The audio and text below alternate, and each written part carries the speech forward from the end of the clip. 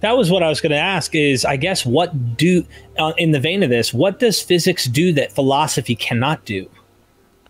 And I mean, that pretty much is the testing of... Not when it comes to, when it comes to physical questions, absolutely nothing. It can do a lot more, and it does a lot more. That's why physics has progressed, and the philosophy of science really hasn't done much. But when it comes to non-physical questions like consciousness, which maybe ultimately is a physics question, but it's so complicated it's going to be studied by neuroscientists. Right. Physics doesn't have much to say at this point. Some people think it does. My friend Roger Penrose thinks somehow physics is related to consciousness. I think he's wrong. But we'll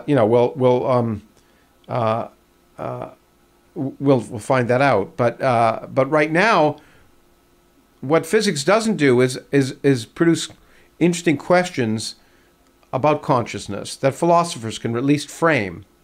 So there's some room left for them. Let me put it that way.